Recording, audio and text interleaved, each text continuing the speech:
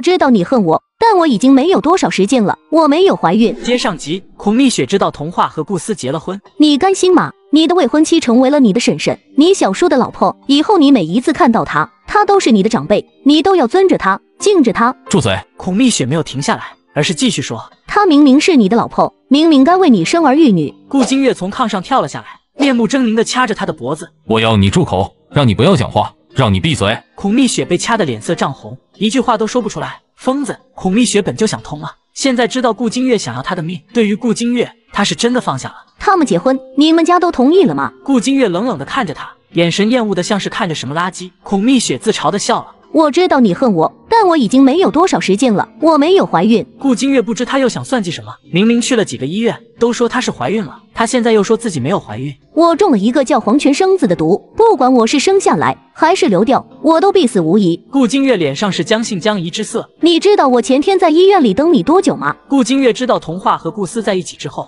人都要疯了，哪里还记得和孔蜜雪有什么约定？你知道我那天晚上出事了吗？我离开医院的时候太晚了，在路上的时候我出事了。孔蜜雪话音一落，眼眶里的泪水就滚了出来。顾金月震惊地看着他，神色是难以相信的。你说什么事了？我被强迫了。这话一出，孔蜜雪清楚，她亲手断绝了和顾金月从今往后的所有可能。怎么可能？因为童话嫁给了他小叔，他迁怒上了孔蜜雪，恨不得杀了他。可是就算再恨，他也不会希望孔蜜雪遇到这种事。我已经报案了，我已经没有什么好失去的了，我现在只想保住自己的命。抓到人了吗？孔蜜雪摇了摇头，还没有。童大哥怀疑这件事和童话有关，和童话起了冲突，现在被抓到了公安局拘留了。这件事怎么可能和童话有关系？因为他想报仇，在你们婚礼的那一天，我收买了2个小混混，打算把他吓回去，不让他到顾家。只要他当天不去顾家，或许他和你的婚事就吹了。孔蜜雪低着头，深藏在眼底的是浓烈恨意和怨毒。可我没想到，那2个混混居然强迫了他。顾金月身形一震，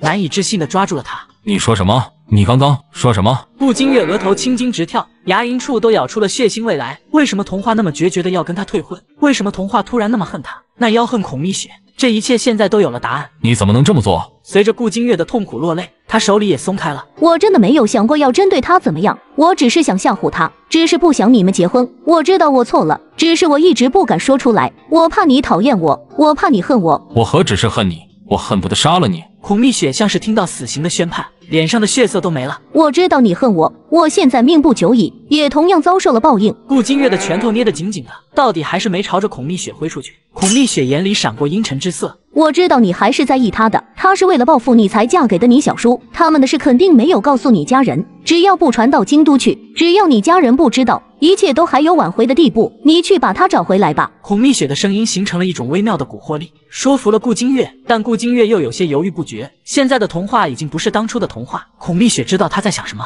心里嘲讽的一笑。还是你在意童话的身体不干净了？你别忘了，你和我……孔蜜雪故意激他，我不会在意的。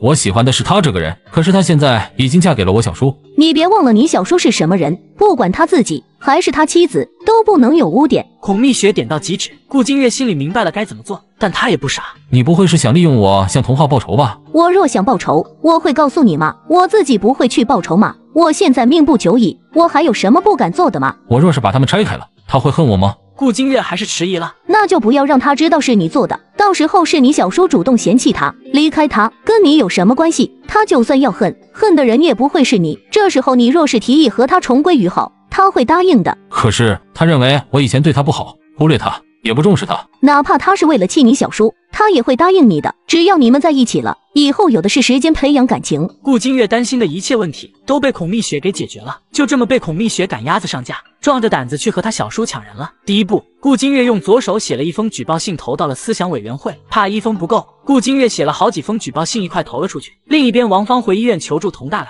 童大来现在就这一个出血儿子，他不可能不着急，但他着急也没有用。你去把孔琳琅找过来，他要是不过来，你就说雪儿出事了。王芳自己没过去，而是让童春锦跑了一趟红牛大队。一提孔蜜雪出事，白灵就答应来了县里。童大来现在也顾不上男人的自尊了，他请求白灵去向童话求情，让童话看在血缘亲情的份上网开一面，不要毁了童春雷的前途。我可以让春雷给他道歉，他做大哥的欺负妹妹就是不对，他打了童话几次，就让童话双倍的打回来。他们是亲兄妹，打断骨头还连着筋，哪有什么隔夜仇？白灵点头附和，颇为真诚地说道：你说的没错，一家人吵归吵，闹归闹，那也是在自己家里头，家丑不可外扬，更不能闹到外面去，让别人看了笑话。佟大来观察着他的反应，没发现他有什么异常。再听他说的话，他心里更是一喜，还是他知书达理，有格局。还有他和顾思的事，他们真要结婚了，我是不反对的。我和他妈不一样，我早就知道他们的事了，我当时就没反对，我是个开明的父亲。佟大来在白灵的眼神下越说下去，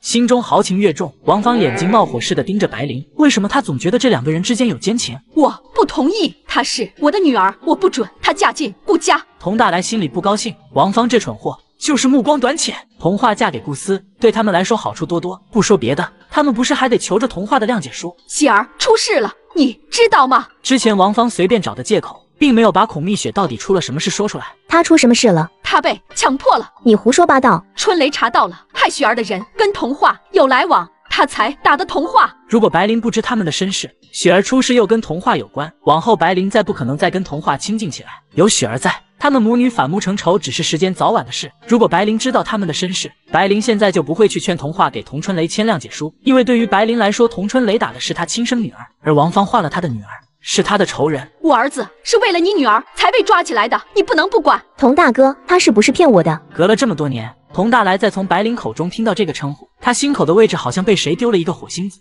烫得他心里发热。你听他这个老货胡说八道，雪儿没出事，他好得很。佟大来没有犹豫，张口就来。佟大来，闭上你的臭嘴！转头安慰柔弱善良喊他佟大哥的白灵，别听他胡说，小树疯了之后，他脑子就不太好。你知道的，精神病有遗传，小树怕就是遗传的他。王芳恨的眼珠子都快瞪出来。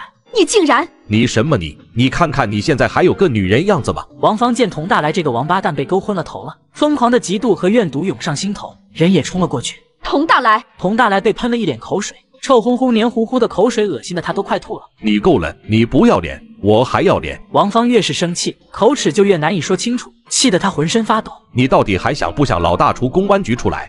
佟大来熟练的打断他，你别说你了，你就说你想还是不想？想。既然想老大好好的，你就不要在这胡说八道了。王芳阴郁的神色配上扭曲的脸，十分可怖。佟大来现在都不想看到他的脸，就算不小心看到了，也会立即转移到了白灵的脸上。他发现白灵来乡下之后，人好像年轻了7、8岁，对比老了10几岁的王芳，两人像足了2倍人。